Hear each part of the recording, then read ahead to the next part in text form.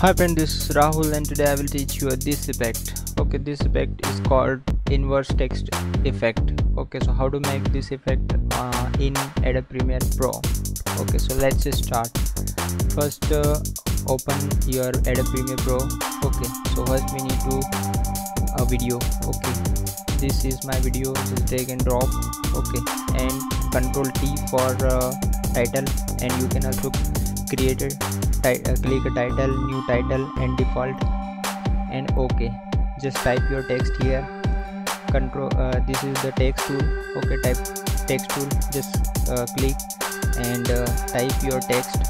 Okay, just I'm typing news.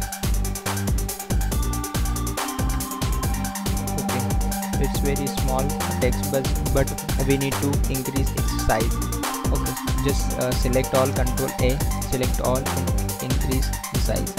Okay friends, you can see size is gonna increase, and also change a font color, a font type. Okay, news. Okay, just increase size, and here are the tab. Okay, just if you click center button, okay, horizontal center, it's gonna center. Okay, and just little bit more increase its size. Okay, so it's look good.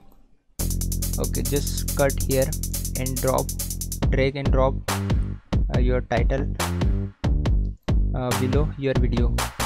Okay friend, so you can see your text and your video, but we need to change the effect. Okay, so just single click this title. Okay, and go to effect control. Here are also some tabs: audio mixer, meta, data, audio mixer, effect control. Okay, source, but we need this tab, effect control, and go to opacity. Okay, and we need to change the blending mode. Okay, now it's a normal, but we have to change normal to exclusion.